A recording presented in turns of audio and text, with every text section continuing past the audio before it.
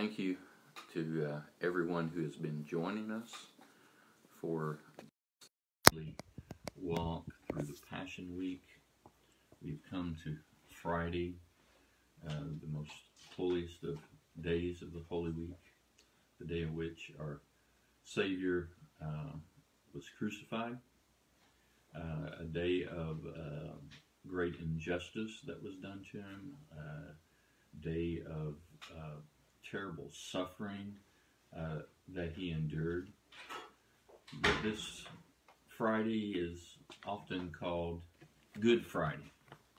It might seem very ironic that a day of such pain and suffering and difficulty for Jesus is so commonly known as Good Friday. What could be so good about it? Perhaps after we're done today, in a few minutes, we'll have a better understanding of why it was really good. All four Gospels tell of Jesus' crucifixion. Matthew chapter 27, Mark chapter 15, Luke, the end of chapter 22 and chapter 23, and John, the end of chapter 18 and into chapter 19. Today we'll be taking Matthew's Gospel as the basis for our reading. We will begin with the first event of Friday morning as found in Matthew chapter 27 and verse 1. Early in the morning, this is early Friday morning, all the chief priests and the elders of the people made their plans how to have Jesus executed. So they bound him, led him away, and handed him over to Pilate the governor. When Judas, who had betrayed him, saw that Jesus was condemned, he was seized with remorse and returned the 30 pieces of silver to the chief priests and the elders. I have sinned, he said, for I have betrayed innocent blood. What is that to us? They replied. That's your responsibility. So Judas threw the money into the temple and left. Then he went away and hung himself. The chief priests picked up the coins and said, "It is against the law to put this money into the treasury, since it is blood money." So they decided to use the money to buy the potter's field as a burial place for foreigners. That is why it has been called the field of blood to this day. Then what was spoken by Jeremiah the prophet was fulfilled. They took the 30 pieces of silver, the price set on him by the people of Israel, and they used them to buy the potter's field as the Lord commanded.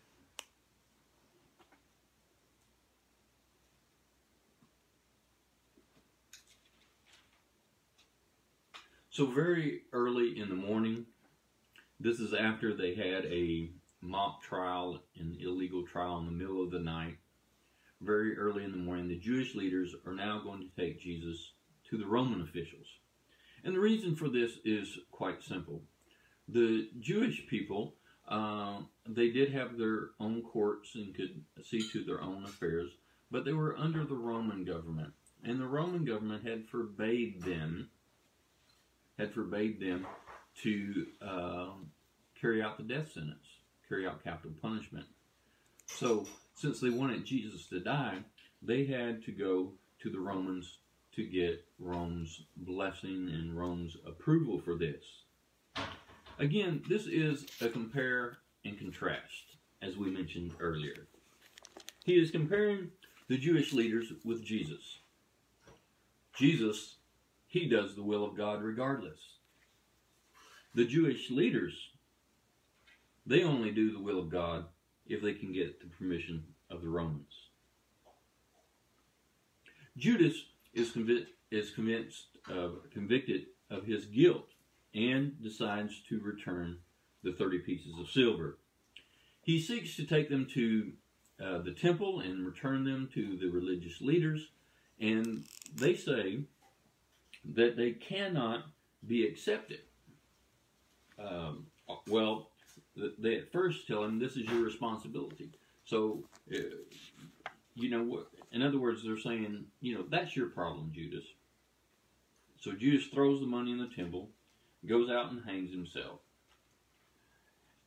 And then the chief priests pick up the coins, and they have the whole issue of what they're going to do with the money. They say that they can't put it back into the temple treasury because it is blood money, because it was associated for someone's death. Matthew, who is a Jew himself, he is constantly doing this in his Gospels. He's constantly putting in little zingers that make the chief priest look bad. He's constantly pointing out their hypocrisy. What a hypocrisy to say, oh, we can't touch this money because it's blood money, when they are the actual ones who gave the blood money and actually had were using it to have someone killed. But we must go back to Judas for a moment. Judas is going to go out and to hang himself. Again, there is another compare and contrast that is going on here. Judas is being compared with Peter. Peter is going to deny Jesus and is going to go out and weep bitterly. Judas is going to deny Jesus and go out and hang himself. For Judas, it's the end of the story. For Peter, for those that know, there is more story to follow. Peter will find forgiveness, and Peter will find redemption, and Peter will become one of the great leaders of the church.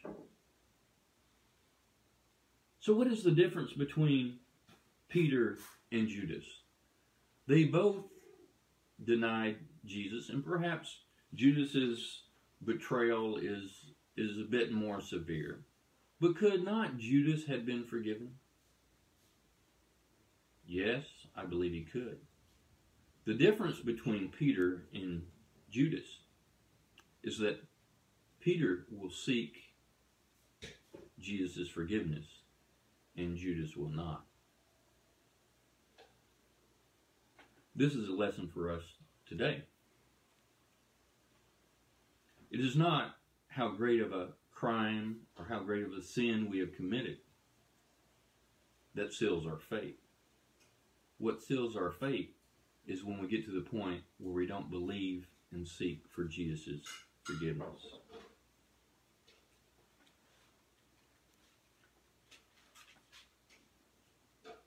Let's move on in the story, beginning with verse 11, Jesus before Pilate. Meanwhile, Jesus stood before the governor, and the governor asked him, "Are you the king of the Jews?" "You have said so," Jesus replied. And when he was accused by the chief priests and the elders, he gave no answer. Then Pilate asked him, "Don't you hear the testimony that they are bringing against you?" But Jesus made no reply, not even to a single charge, to the great amazement of the governor. Now it was the governor's custom at the festival to release a prisoner chosen by the crowd. At that time they had a well-known prisoner whose name was Jesus Barabbas. So when the crowd had gathered, Pilate asked, "Which one do you want me to release to you? Jesus Barabbas, or Jesus who is called the Messiah?" For he knew it was out of self-interest they had handed Jesus over to him. While Pilate was sitting on the judge's seat, his wife sent him this message: "Don't have anything to do with that innocent man, for I've suffered a great deal today in a dream because of him." But the chief priest persuaded the crowd to ask for Barabbas and to have Jesus executed. "Which of the two do you want me to release to you?" asked the governor. "Barabbas," they answered. "What shall I do then with Jesus, who is called the Messiah?" Pilate asked. They all answered, "Crucify him."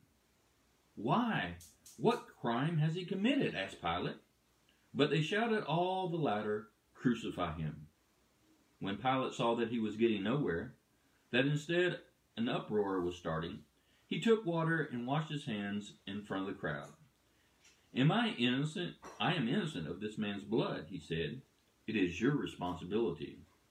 All the people answered, his blood is on us and on our children. Then he released Barabbas to them, but he had Jesus flogged and handed over to be crucified. One of the things that we notice is that the man Pilate, the governor, who is responsible for Jesus' the charge, the official decree for him to be sentenced to death, is that Pilate himself personally did not want to crucify Jesus. As we read the other accounts, we see it's obvious that he didn't think that there was sufficient evidence to warrant Jesus' death penalty. In fact, later, as we just read previously, when they said crucify him, Pilate's answer is, why? What crime has he committed to deserve such a death? Also, his wife had a dream. You might not think so much about dreams today, but people in Jesus' day took dreams very seriously. And his wife had a very strong sense that Jesus should not be punished based upon that dream. For him, it would have been a matter of, if you will, bad luck to carry out this crucifixion after his wife had had the dream. The other thing that we see in regards to Pilate not wanting to sentence him to death is that he sought a way out. Pilate says, well, I'll tell you what I'll do. I'll give you a choice. Where it won't really be me choosing, but I'll let you, the people, choose. I'll let you choose between two different people. You notice that they're both called Jesus.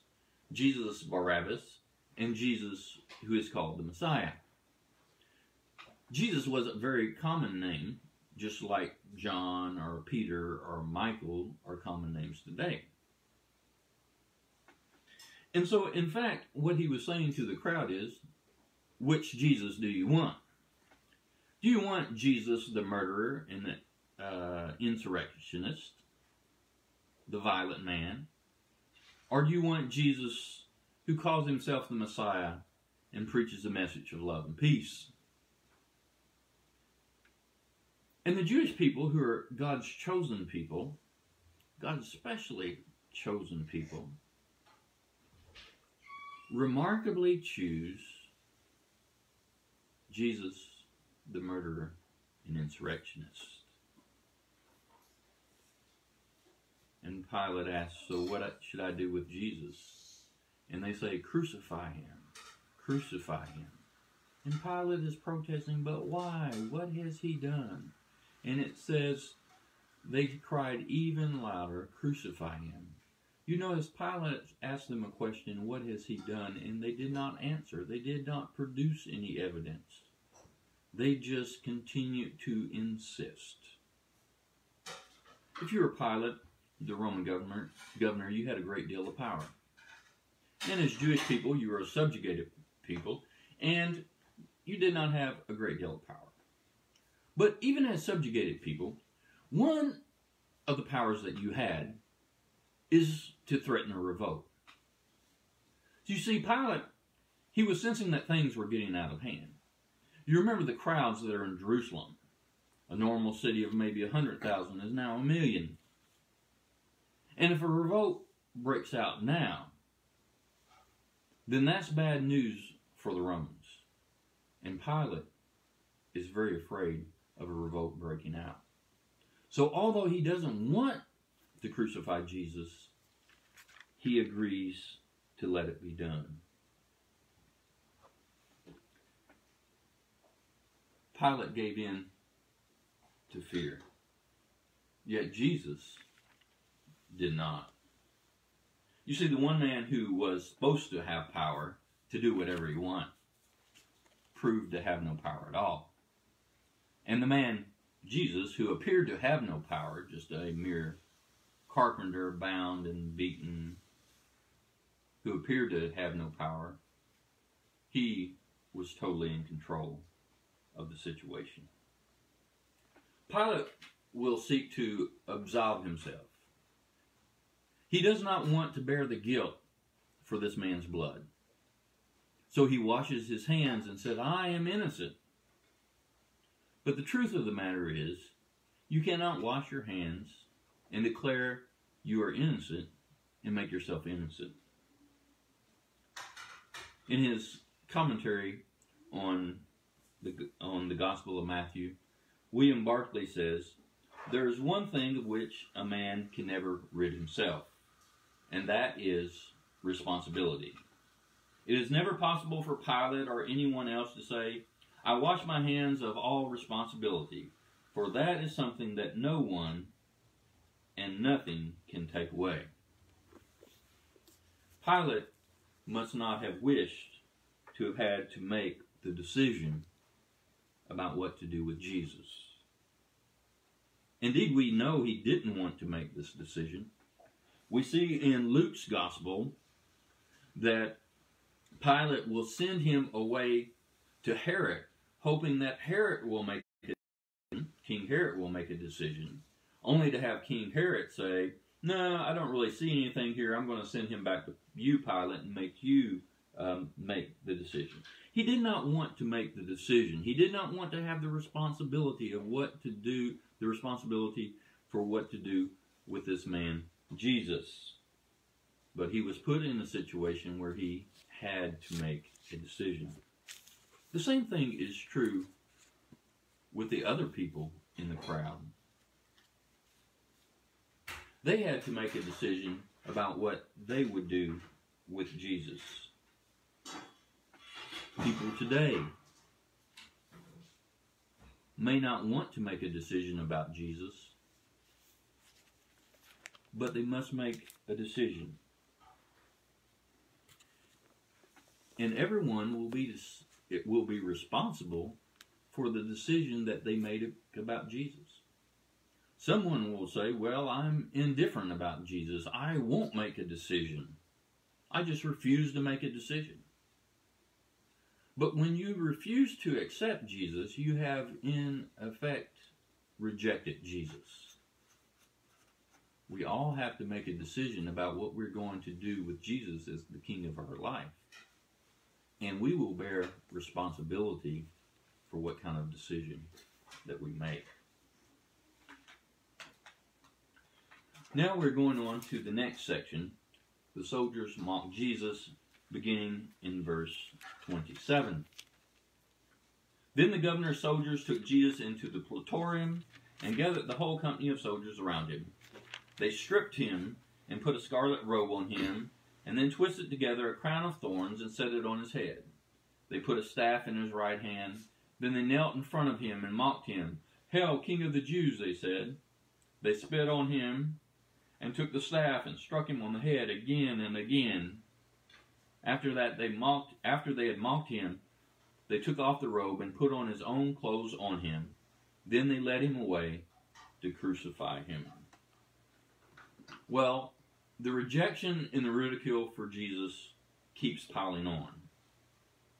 It had started with Jesus, one of his own disciples who he had loved for 3 years and taught and directed and taken care of for 3 years, betrayed him for 30 pieces of silver.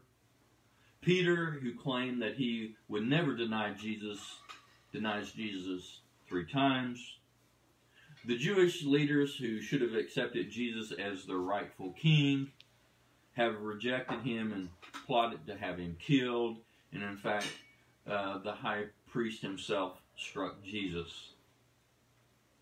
And then Pilate is going to reject him, and Herod is going to reject him, and then back to Pilate to be rejected again. And now the soldiers are coming to ridicule him again. Most of what they are going to do, yes, they are going to hit him, and which would have caused some physical pain, I suppose. But most of what they are doing is a matter of humiliation. He claimed to be king, so we will treat him like king. Oh, why are you wearing this common man's clothes when you're supposed to be a king? Here, let us help you. And they tear off all of his clothes in public in front of everyone else, rip them off. And then they put on a purple robe on him. That's what a king would wear. And then, you need a king needs a scepter, so we'll put a staff in your right hand. And so they put a stick in his right hand. And then they actually knelt down in front of him. They actually played this out and just made a big game of it. And then they started to despise him. They spit on him. They spit in his face. This is not the first time that this has happened. It happened with the Jewish leaders as well. And then it says, after they mocked him, they took off the robe and put on his own clothes on him, and then they led him away to be crucified. Our next section begins in verse 32, the crucifixion of Jesus. As they were going out, they met a man from Cyrene named Simon. He offered Jesus wine to drink mixed with gall, but after tasting it, he refused to drink it. When they had crucified him, they divided up his clothes by casting lots, and sitting down, they kept watch over him there. Above his head, they placed the written charge against him, "This is Jesus, the King of the Jews." 2 rebels were crucified with him, one on his right and one on his left. Those who passed by hurled insults at him, shaking their heads, and saying, "You who are going to destroy the temple and build it in 3 days, save yourself. Come down from the cross if you are the Son of God." In the same way, the chief priests and the teachers of the law and the elders mocked him. He saved others, they said, but he can't save himself. He's the King of Israel. Let him come down from the cross and we will believe in him. He trusts in God. Let God rescue him now, if he wants him. For he said, "I am the Son of God." In the same way, the rebels who were crucified with him also heaped insults upon him.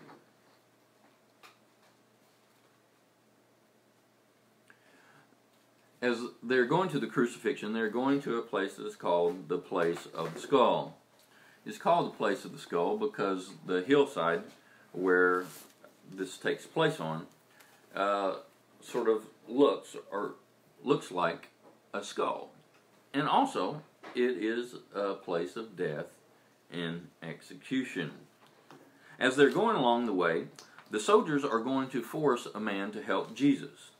It's very unlikely that the soldiers are feeling any kind of sympathy for Jesus and want to genuinely help. The more likely explanation is that Jesus has become so weak that he needs assistance, and the soldiers want to get the show on the road. And so they command Simon of Cyrene to assist him. Jesus would have been very weak. You remember back in verse 26 that they had flogged Jesus.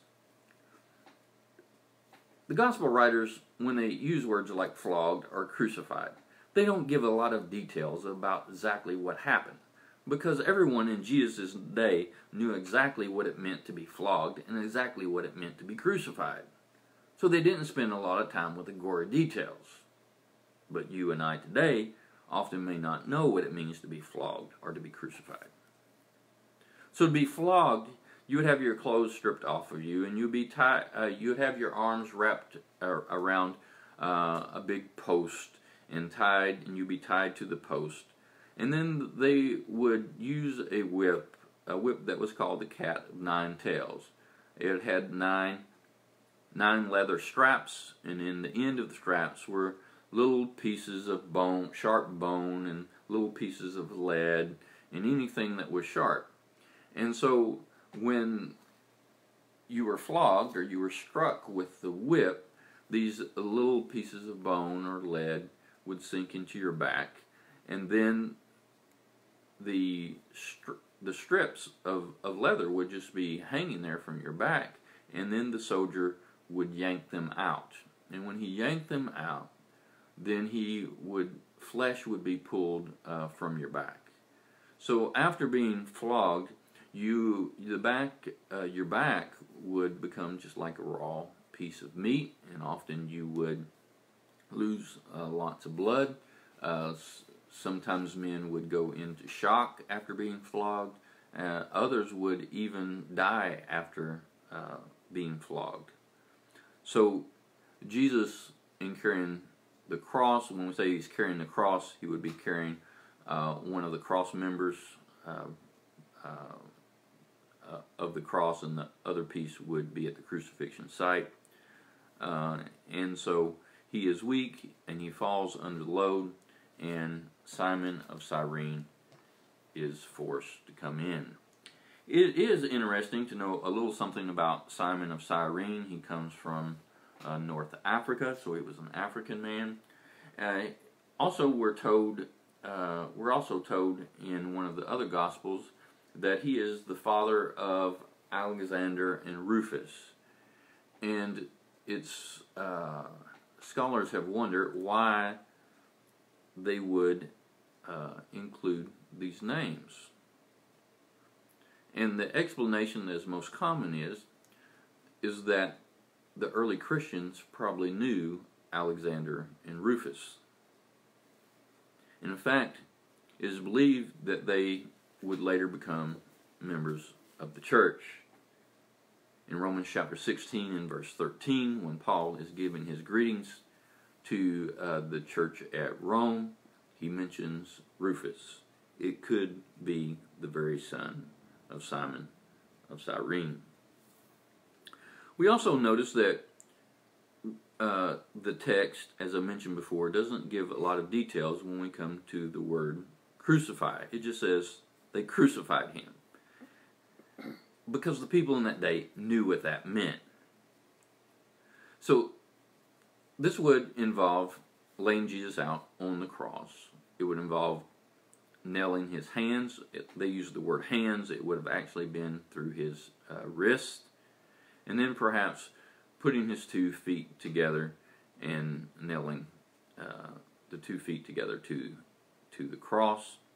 And then a group of men would pick up the cross from behind. On the other side, there would be some ropes that would help to pull the cross upright. And when they got the cross upright, there would be a hole in the ground, and they would move it over till it fell in the hole. And then Jesus, nailed to this cross, would have been jarred as the cross fell into the hole. The process that a person goes through in being crucified is how that you are positioned on the cross makes it extremely difficult to breathe. And so you will have to push up with your feet and pull up with your arms, of course, against the nails that are there. And you have to endure the pain while you're pushing up to be able to push up and to breathe. So you'll push up and endure the pain as long as you can and try to breathe. And then to let the pain subside, you will let yourself down. And when you let yourself down, you will not be able to breathe again. And that raw back would be going up and down against the cross all day long.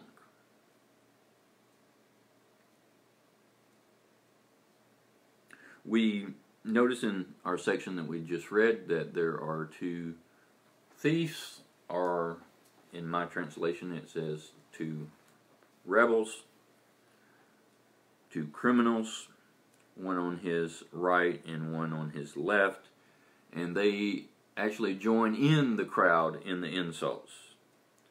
Now, we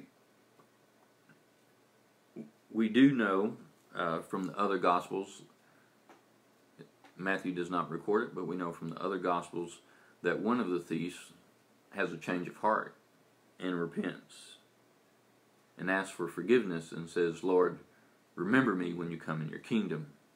And Jesus utters the words, today you will be with me in paradise. Let's move on to the next section, beginning with verse 45, the death of Jesus. From noon until 3 in the afternoon, darkness came over all the land. About 3 in the afternoon, Jesus cried out in a loud voice, Eli, Eli, lema sabachthani, which means, my God, why have you forsaken me? When some of those standing there heard this, they said, he's calling Elijah. Immediately, one of them ran and got a sponge. He filled it with wine vinegar, put it on a staff, and offered it to Jesus to drink. The rest said, now leave him alone, let's see if Elijah comes to save him. And when Jesus had cried out again in a loud voice, he gave up his spirit. At that moment, the curtain of the temple was torn in two from top to bottom. The earth shook, the rock split, and the tombs opened. The bodies of many holy people who had died were raised to life. They came out of the tomb after Jesus' resurrection and went into the holy city and appeared to many people. When the centurion and those who were with him regarding Jesus saw the earthquake and all that had happened, they were terrified and exclaimed, surely he was the Son of God. Many women were there watching from a distance. They had followed Jesus from Galilee to care for his needs. Among them were Mary Magdalene, Mary the mother of James and Joseph, and the mother of Zebedee's sons.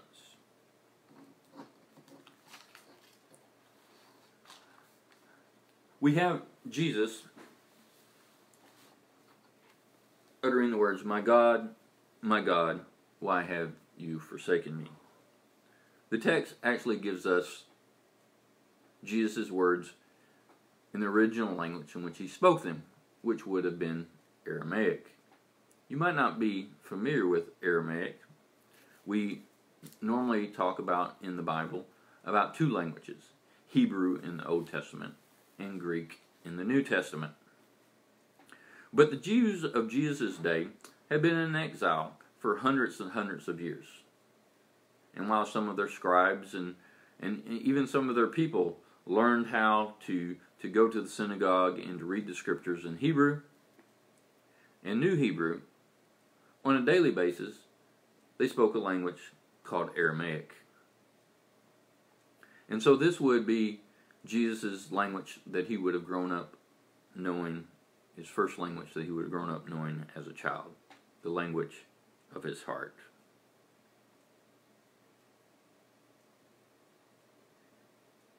And his words mean, my God, why have you forsaken me?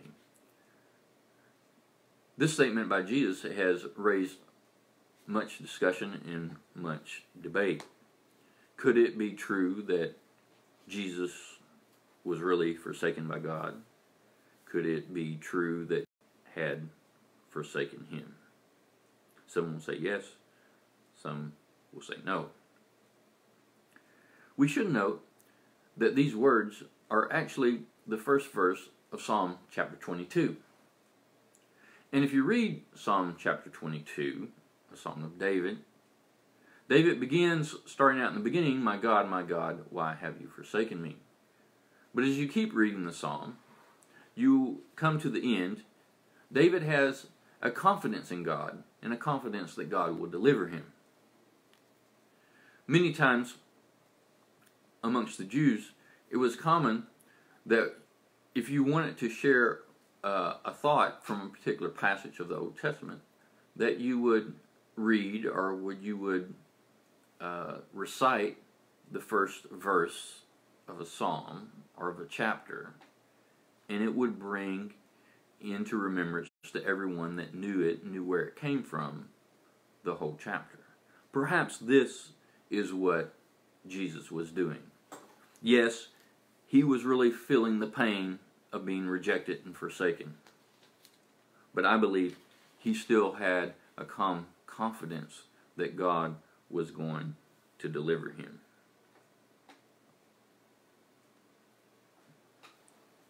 In verse 50, the scripture says, and when Jesus had cried out again in a loud voice, he gave up his spirit. To give up his spirit means his physical body died. But it says he cried out in a loud voice. But Matthew does not tell us what he cried out or what he said. But if we go to the Gospel of John, we will find out what Jesus said. In John chapter 19 and verse 30, it says, he cried out, "It is finished." It is finished.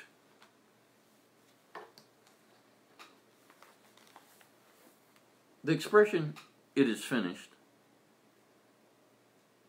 is the expression of a victor. Is the expression of one who has won. One who has won the battle. One who has won the race. The one who has accomplished what he was sent to do. If you had to put it in our language today, Jesus would have said, "I have done it. I did it. I accomplished what God has sent me to do. Has sent me to do." There's a common view that's passed around in Christianity that I would like to challenge. There's a common view in Christianity that says Friday is just the dark day where Satan did all of his dirty business and Satan won. But on Sunday, God's going to win and reverse everything. I don't believe that this is correct. You see, Jesus actually won on Friday. Yes, the resurrection will validate that and it will prove that. But the victory was actually won on Friday. That's the reason it is Good Friday. Jesus won.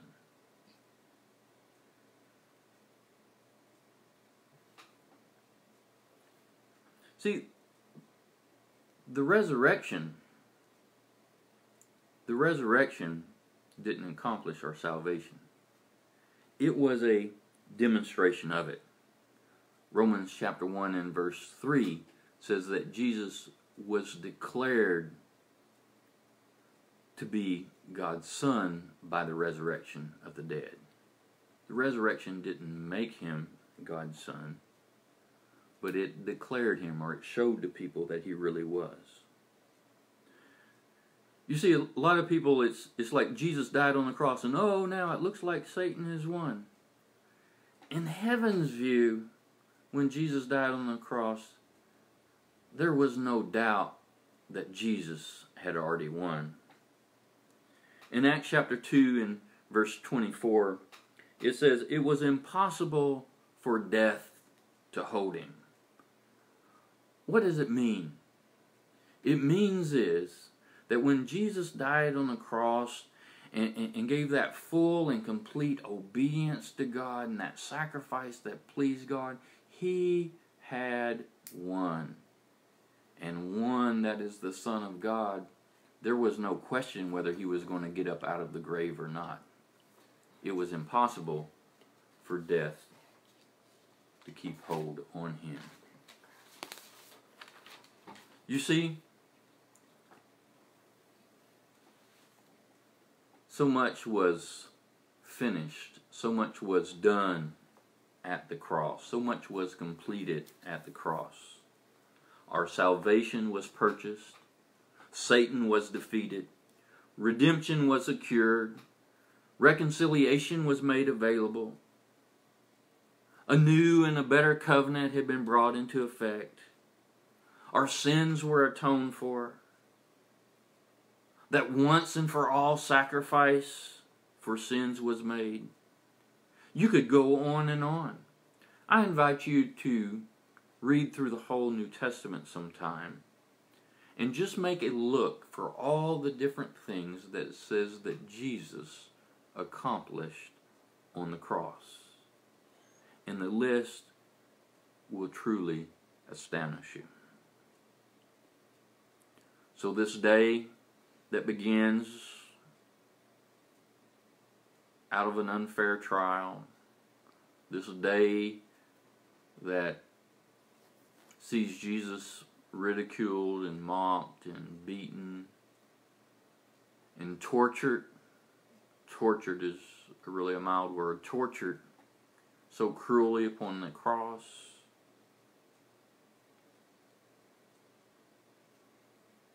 Is actually the day he won.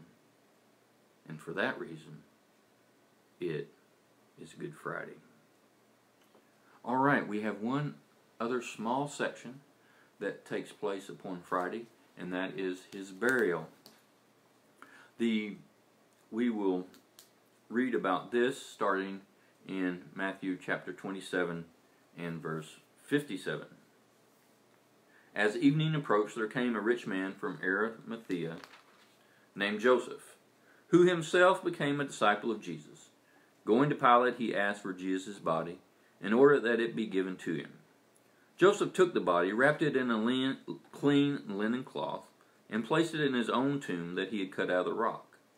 He rolled a big stone in front of the entrance to the tomb and went away. Mary Magdalene and the other Mary were sitting there opposite of the tomb. Joseph of Arimathea is a rich man.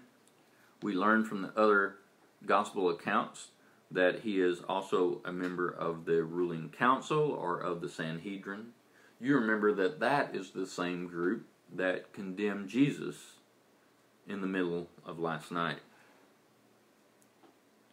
But it also tells us that Joseph did not consent to their decision. You remember the Sanhedrin was called in the middle of the night, which was an illegal proceeding. And so very likely not all of the members were there, probably including Joseph. But Joseph is now going to go to Pilate and ask for permission to take the body and to bury the body. And he takes it and he places it in a new tomb. That's very important for several reasons. A new tomb is quite expensive. Tombs were dug in the side of rock on a hillside. There was not modern machinery as we have today, so it had to be dug out by hand, which was quite time consuming. Most tombs were family tombs.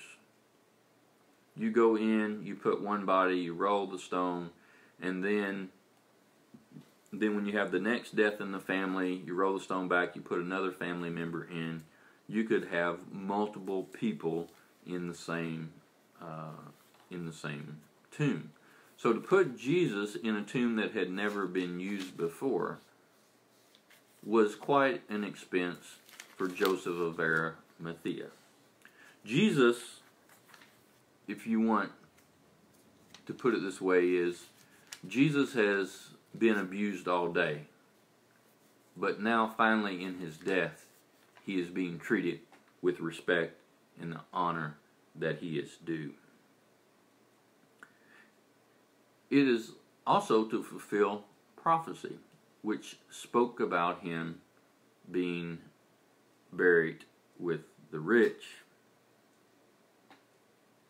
It is also significant because later, when we have all the talk about the resurrection and people trying to say that Jesus really was not raised from the dead, there is going to be all kinds of things that they're going to try to say. They're going to try to say, well, you know, you got him mixed up with someone else's body that's in a family tomb. But no, this was a new tomb. Are they going to say, well, when you went back to the tomb, you went to the wrong tomb? But here in the text, we have witnesses that have come along and seen where all of this takes place. You might, a little tidbit that you might not know, but Joseph of Arimathea has another named helper. in John's Gospel, it tells us that he was helped by Nicodemus. You remember Nicodemus, he's the one that came to Jesus by night. He is going to come and to honor Jesus in his death. They take spices, about 75 pounds that we learn from the other gospel accounts, and wrap them around his body. And this is important for several reasons. One is that it shows they were very expensive, and it shows a great deal of honor. But also, there is going to be the accusation made that when Jesus was put in the tomb, he was not really dead. But he was put in the tomb, and then he later revived and just perked back up. But if in handling the body and cleaning the body and packing all these spices that were very strong and aromatic, if he didn't wake up then it's unlikely that he would wake up at all. He was truly dead when they put him in the tomb. So many of the details that are here in this last little section may seem to be insignificant. But later on, when we get to the resurrection, and to those that are going to say the resurrection didn't happen, these details in this little short section are very strong proof that Jesus indeed did die, indeed was buried, and indeed was resurrected. That completes Friday of the Passion Week, the most holy day when Jesus died on the Holy Cross. Tomorrow we will be back once again, and it will be Saturday. It will be the Jewish Sabbath day. I've never taught to my recollection, on the events that the Bible says happened on the Jewish Sabbath day of Passion Week. I challenge you to look through all four Gospels and see if you can find what event that might be. I hope you're up for the challenge, and I hope you have a wonderful evening, and I hope that you will go out to the rest of your evening and the rest of your week with a realization of what Jesus has done for us. Good night.